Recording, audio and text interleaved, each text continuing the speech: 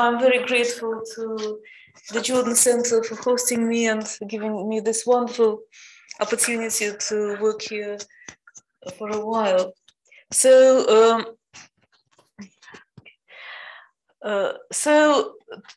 my talk today is about the Soviet Prorabotka meetings and the Kafkaesque experiences of these forms of extra-legal justice that are revealed in diaries and in interviews with people who were either accused of misconduct or who witnessed these rituals.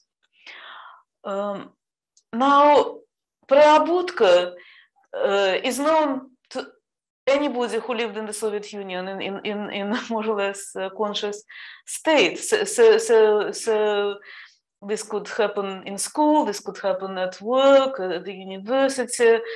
The army had their own rituals of суды чести, the honor trials. So this was an omnipresent ritual, and yet it's like something that was hiding in the light, to use the famous expression about youth subcultures. So people experience that, but these experiences have not been particularly well analyzed.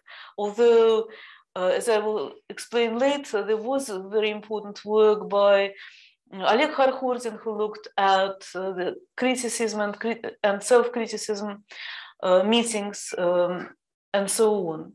So Prorabotka were public meetings in schools, universities, and workplaces to condemn ideological deviations, violation of labor discipline. Could be various acts of moral misconduct, such as drunkenness in public places, or for members of the party or komsomol. Could be infidelity, which would require then, if there was so-called signal from an abandoned wife or husband, the meeting had to be called for this person to be publicly shamed. And also an important ritual of Prorabotka were the meetings where people had to be shamed with an ostensible purpose of getting a reference from the place of work before they could emigrate to Israel, which is itself, quite absurd and Kafkaesque, because clearly the reference could only be negative. But without such a reference, they couldn't emigrate. And the part from immigration where the outcome was more or less clear, people who went through this ritual were facing demotion at work, or sometimes they could be expelled from the university or moved to another class in school and so on. So these were actually quite serious disciplinary or reputational consequences, which only could be averted if the collective refused to participate in this shaming, which did happen, but not too often. And although this was seen to be as a kind of expression of public democracy, but in actual fact, these trials did not involve any particular deliberation. There was no evidence. Let's say there would be a letter from a wife, or who was complaining about the husband being unfaithful, but nothing was really, the details were not typically disclosed, although of course there was a lot of prurient interest on behalf of the audience. The point of the ritual was to condemn. And apart from these meetings, there were other mechanisms of public justice, such as shaming via posters, shaming so-called стенгазеты, and also patrols, so-called дружины. And of course, there were comrade codes, but comrade codes were based on legal regulations. So I'm not really looking at them, although there were quite a lot of similarities too. So, as Oleg Kharkordin argued, the meetings of this kind were supposed to condemn acts that violated the Soviet moral and ideological norms in order to re-educate the person and the collective in proper public behavior. And yes, this is true. So there was a particular moral or disciplinary act of misconduct which was being condemned, and people were supposed to share in the moral indignation. Now it's possible to look at this at these events from a more ritualistic perspective, performative perspective, and here it's interesting how Garfinkel, famous sociologist, talked about McCarthy's trials, which he observed in America in the 1950s, and he called them status degradation ceremonies, which need to construct a malicious motivational schema that guide the actions of the denounced person and unite the group in moral indignation. So it's not just the act itself, let's say drunkenness in public, but there has to be some kind of explanation that this is a person who has always been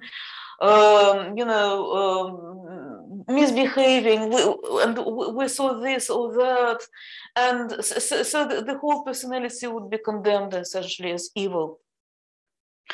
Now, Zizek, although talking mostly about Stalin's show trial, talks about carnivals of cruelty. He says that this is where these events had terroristic properties, that people were encouraged to express all kinds of affects and emotions which were about anger and hatred and maybe resentment and envy. So this is about the emotional side of these kinds of rituals, essentially rituals of violence. Now, of course, in the late USSR, like in the Stalin's times, we're not looking at show trials, we're not looking at terror. There was a routinization of official practices. Sometimes they were even experienced as non-events. Nothing much happened, and yet, thinking about these meetings, people still expressed a sense of trauma. These were traumatic events both for the victims and the members of the audience, which led, at least among people who believed in any kind of way into the Soviet values, led to disillusionment and alienation. So confusion, shame, guilt, and fear were experienced not just by the accused, but by the other participants. So clearly, even though the meetings were not particularly forceful in moral indignation, some lessons were taught, but not necessarily the obvious ones. Now, these are two pictures. I haven't found the author of the one on the left. But this is a kind of idealistic representation of these meetings. And on the right, this is a picture by Geli Kurzhev, who was quite a well-known socialist realist. But in his spare time, he painted this kind of pictures. It's kind of hyper-real depiction of the same kind of event. It's monstrous, right? So something horrible is happening here. From what I see, analyzing many of the narratives on these events, they follow the logic of absurd and grotesque. Now, of course, these narratives may have been influenced by the particular conventions of talking about the Soviet experience. And it's well known that absurd and grotesque have been a major feature of literary engagement with state socialism generally and late socialism in particular. And we know of Harms, Bulgakov, the literature on the Soviet terror and the Gulag, and also the hyper-real descriptions of the Soviet everyday, Vainovich, Zinoviev, and so on. Now, what is absurd and grotesque? Absurdity typically in literary and theater theory and philosophy signifies a vacuum of sense, social or existential meaninglessness and emptiness. Now, absurd coupled with horror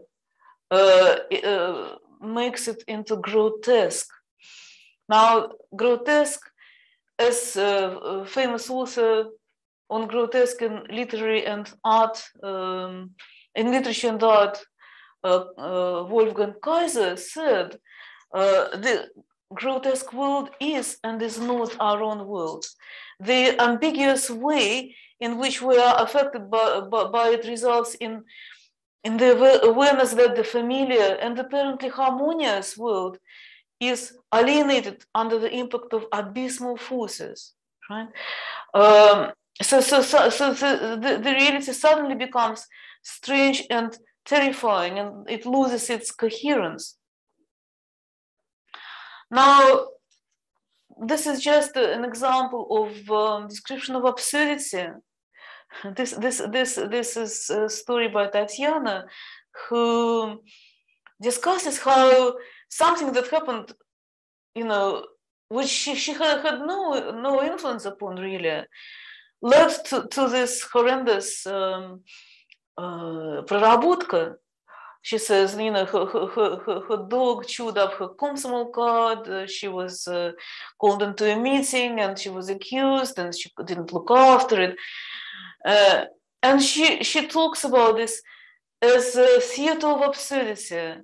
She was being condemned, God knows what for. Now, of course, partly this absurdity results from the fact that by that time, by the 70s and especially 80s, many of the taboos lost their meaning. They were there, but the origins were quite unclear to Soviet people. Like, for example, this prohibition on damaging or destroying your Komsomol party card. It dates back to the early days of the Soviet power, where the Komsomol and the party were supposed to be the organizations of the elect, the kind of ascetic orders, and you had to treasure these cards, these symbols, which meant that you were part of these orders. But by the 1980s, it all became absolutely unclear. So that's why this was perceived as absurd. And grotesque, of course, is where horror comes in. Now, the monstrous performances where familiar figures, such as teachers or colleagues, they suddenly show some kind of cruel callousness or the desire to destroy you. This is a story by a woman who was a young, 9 years old at the time of the events, a schoolgirl. And she went for a walk with two of her friends, and some boys from the neighboring school started to mock them.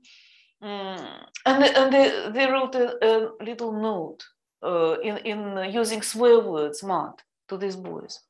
And Oksana, she actually wrote this note, and the note was passed by the babushka, grandmother of one of the boys, to the militia police station.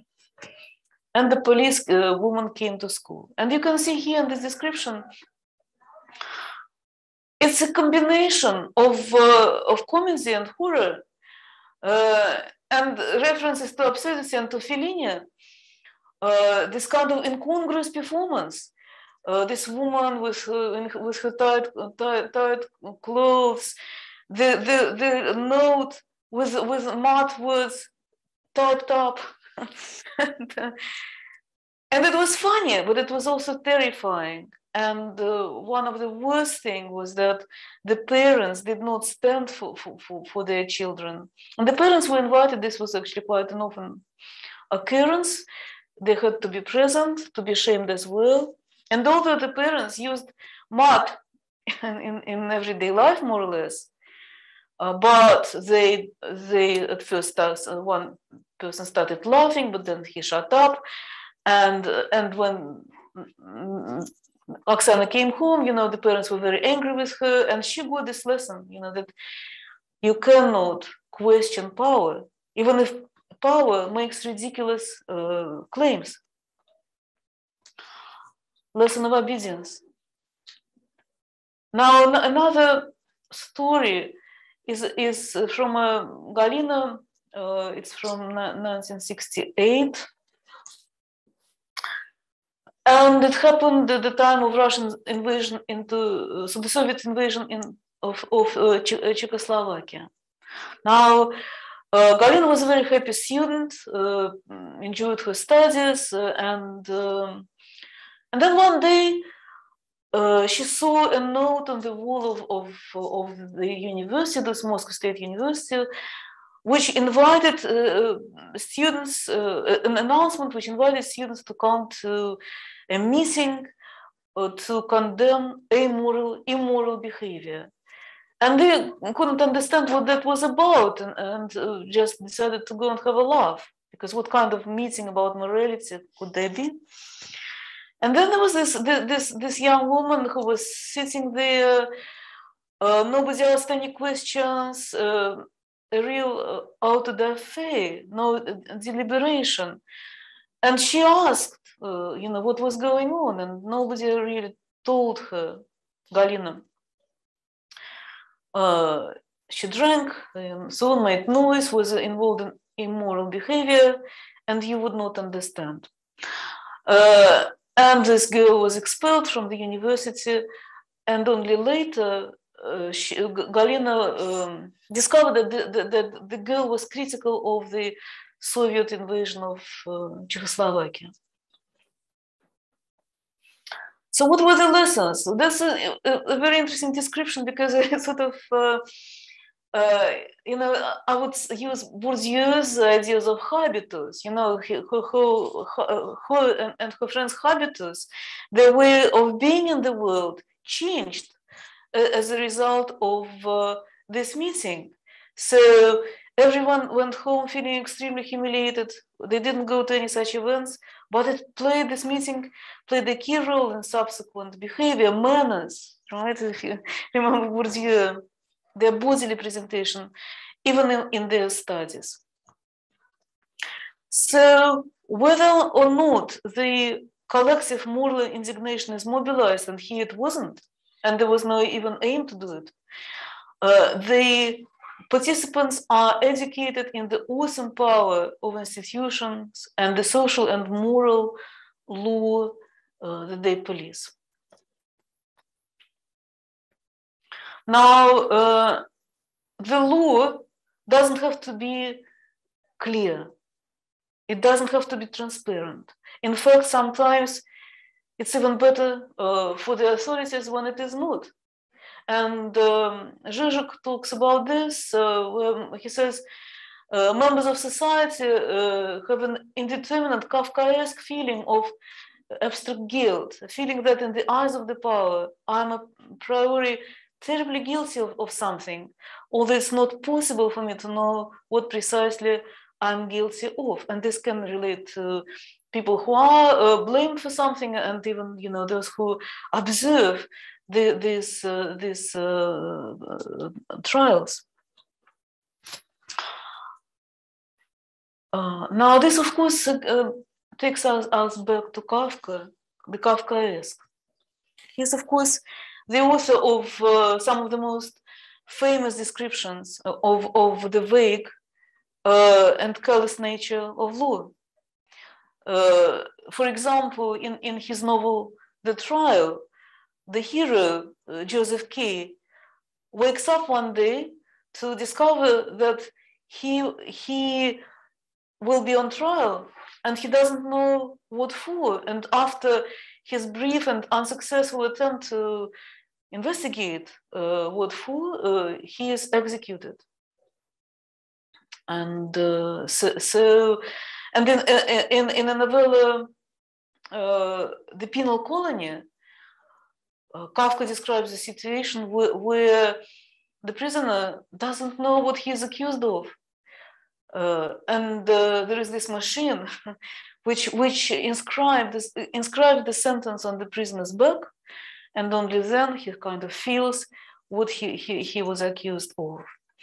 And writing about this, and Agamben, who actually writes a lot about Kafka, says that the law is all the more pervasive for its total lack of content. So the vagueness of the law and actually the capacity of the sovereign to remove at will the law completely is a proof of sovereignty.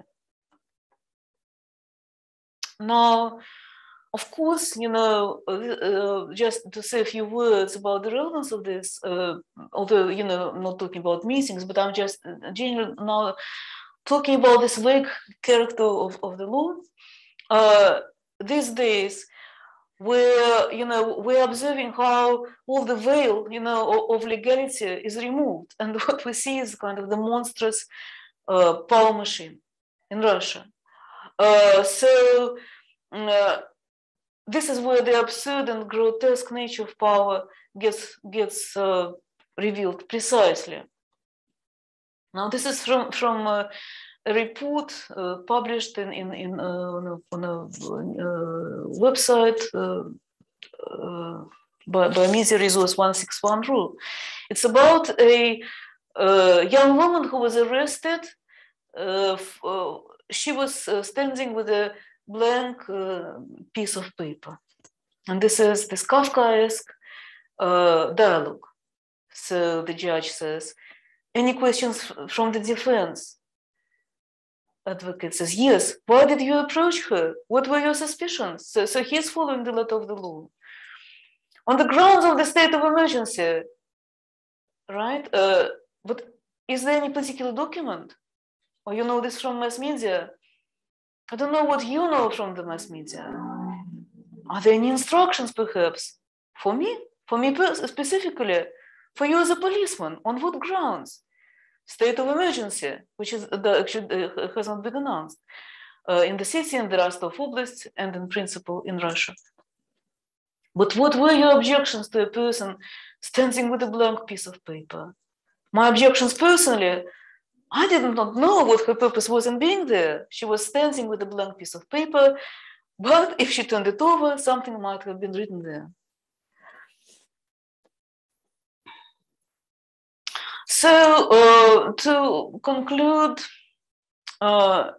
this, we can see that individuals here are denied their previously assumed rights and placed at the margins or outside the borders of society. Sovereign power or the law is clearly present, but it operates without communicating its meaning. In other words, coming back to my case study, the unconvincing masquerade of justice that the Soviet moral trials involved, based on premises which were not fully revealed and did not make complete sense, put the participants in the space of abandonment to group and institutional power, with their previous rights and identities removed, and this experience produced narratives of absurd and grotesque. Okay, thank you. Thank you. I'm very much hopeful that our audience will have questions, but I will start with a couple of my own, if you don't mind. So the first is, it's a strange role for me to assume as a kind of an advocate on behalf of Soviet practices, but one does sometimes become, given the extreme atomization of contemporary post-Soviet societies, one is almost nostalgic to think there was actually this theater, a society in which members get some relation with each other, including a moral relation. One can also assume some maybe even more positive uses of these Prorabotka meetings, like empowering women to extract some alimony from a wayward husband, or shaming the said husband into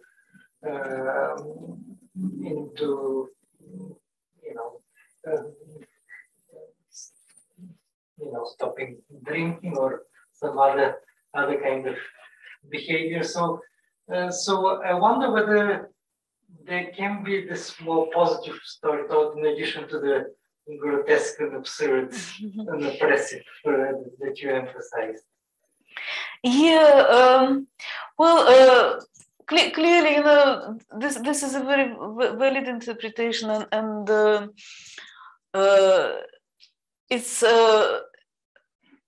in principle one can see the potential of such events, and indeed, we have now restorative justice, which exactly attempts to do that, to kind of to shame, but also to re-educate the offender or the person who committed something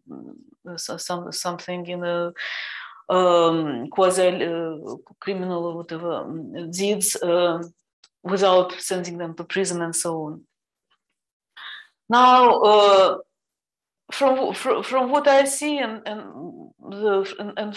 from some of the literature on restorative justice as well, the use of shame, particularly in institutional settings, is actually quite destructive for person's identity. And there has been some literature as well which linked shame and violence. In theory, I would agree with you, but in practice, where in my interviews, but also looking at the diaries, when you look at particular offender, and the response to shaming, it's almost never kind of restorative. I think it is actually kind of still it's a repressive ritual. Thank you. Yes, sorry, before we do call on our virtual participants who's raised their virtual hand, maybe I can follow up on this question in the sense that a lot, I assume some cases which in, say, an North American legal system would be really a question of courts, would have been dealt within these Prorabotka meetings. And I'm just curious, what is the legal power of those meetings? is it purely an employer? So, you know, in a workplace context, is it purely the employer's mandate, or so what empowered what empowers the collective to pass judgment? Yeah. These are workplace or place of study disciplinary meetings. Generally speaking, they are not based on any legislation. In fact, you know,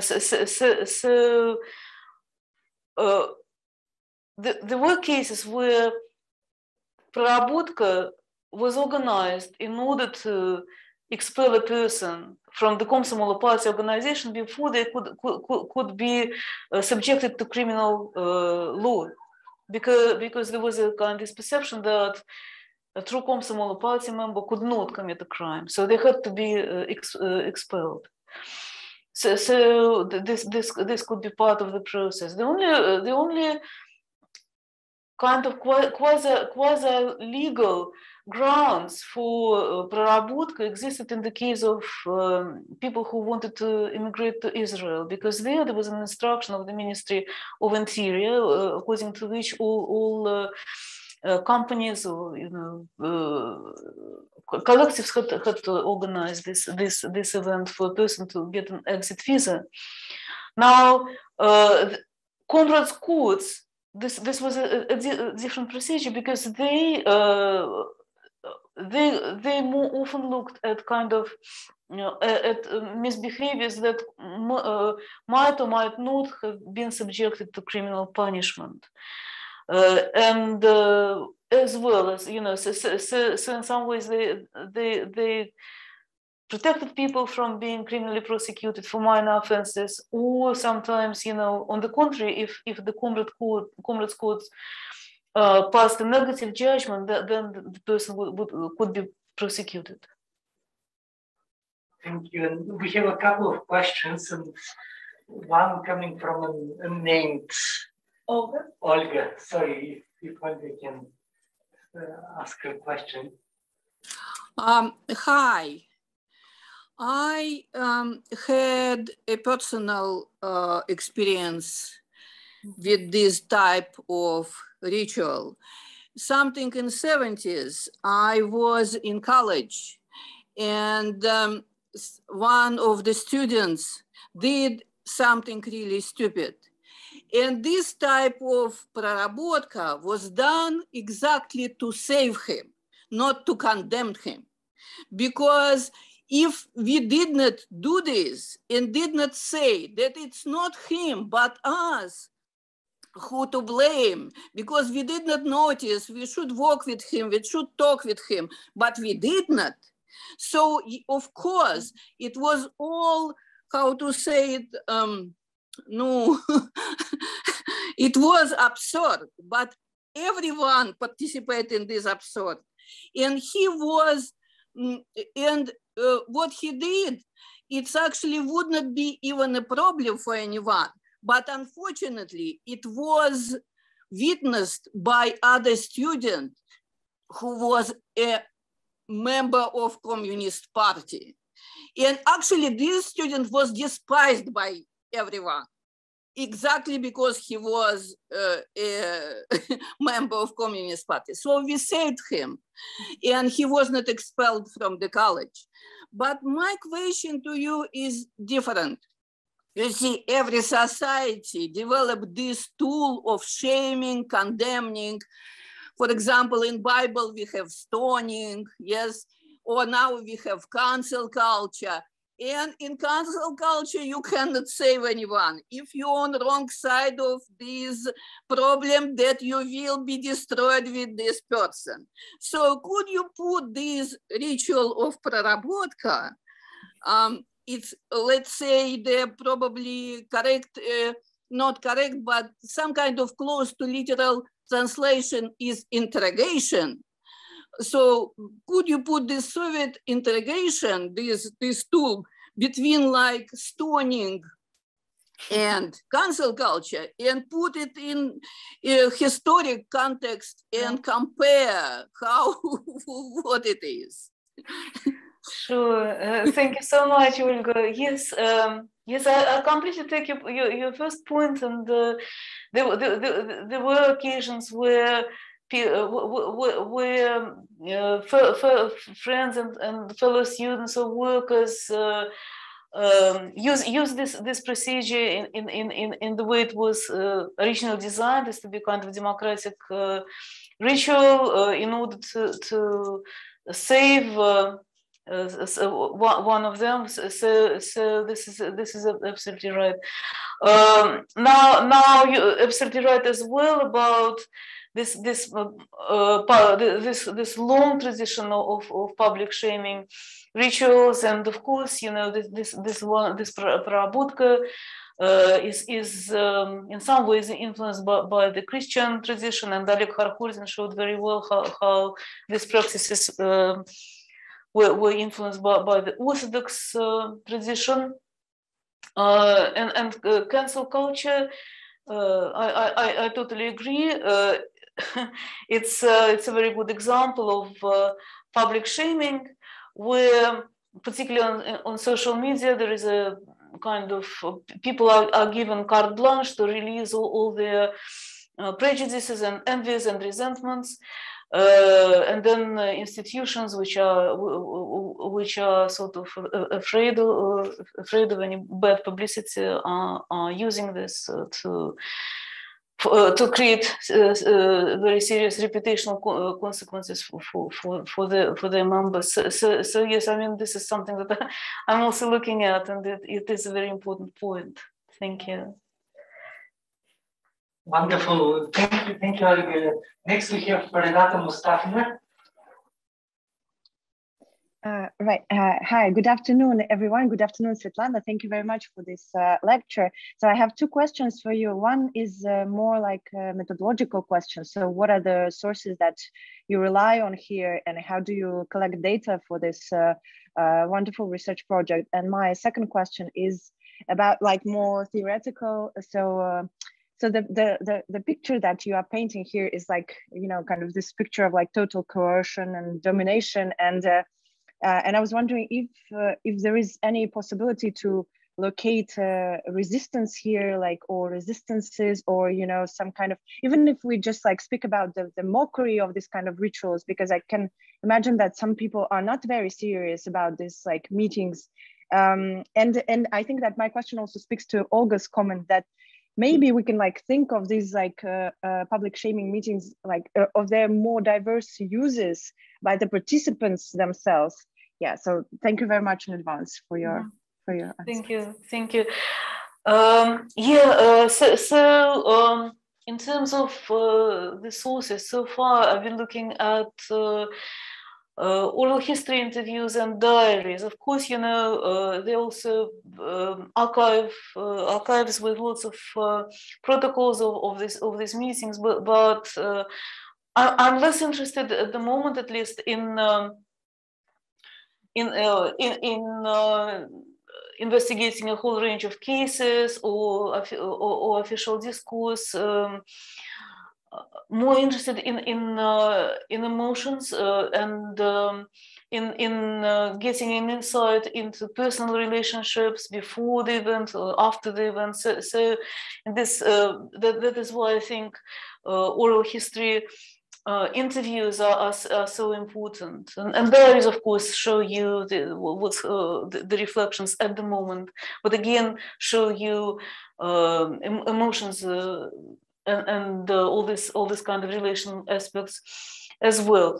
Now, I must admit that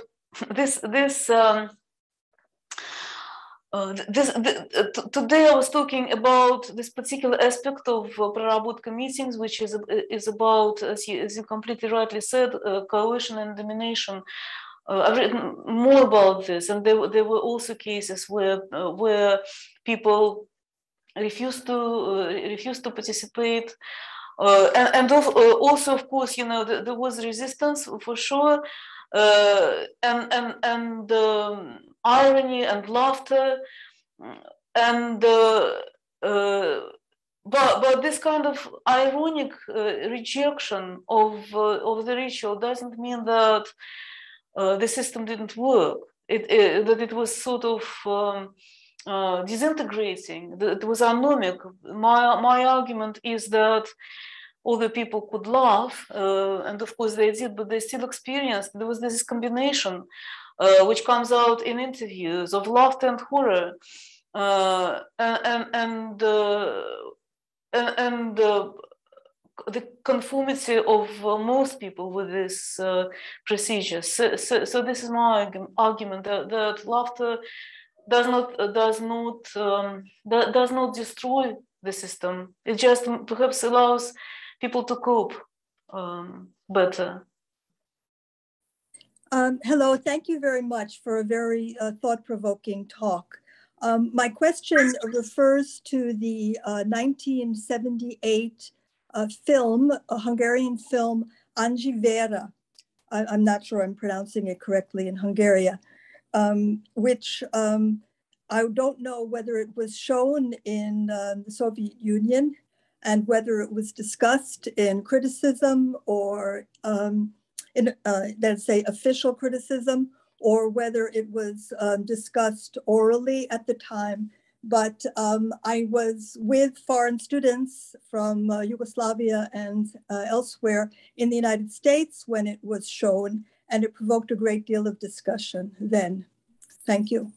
Thank you so much. And unfortunately, we didn't see it. Maybe some people did, but I don't remember it being shown in the Soviet Union. Yeah, so there was in the late Soviet cinema, there were there was famous film Aphonia about this, but it was a kind of a comedy. Thank you, Yakuyu. So I had a couple of comments and questions. When you were describing it, it was reminding me of the Chinese Communist Party practice of criticism, self-criticism. So I wonder if you've done any comparisons. And also, I'm familiar that in like Western kind of leftist communist organizations, they also use this practice of the people sitting around in a circle criticizing the person, sometimes for hours. And it's it was all about political correctness and making sure they had the party line pure and so forth. So I wonder if you could comment on either of those comparisons. Thank you so much. Yes, I know about the Chinese rituals. This were Communist Party rituals. I'm not sure whether they extended to all members of the Chinese society, but of course there's plenty of similarity there. It's so interesting about the second example that you give. I guess this is an example of yes, as you said yourself, is kind of trying to create consensus around the party line, which is very interesting. So coming to an agreement about what is right, what is wrong, what is good, what is evil. I mean, this is in some ways a similar praxis, but it's in a kind of different context, because these are what I describe are institutional meetings where there were clear power arrangements there, which perhaps is not something power relations there, which is maybe absent in more egalitarian settings that you discuss. Fantastic. Do we have any more questions?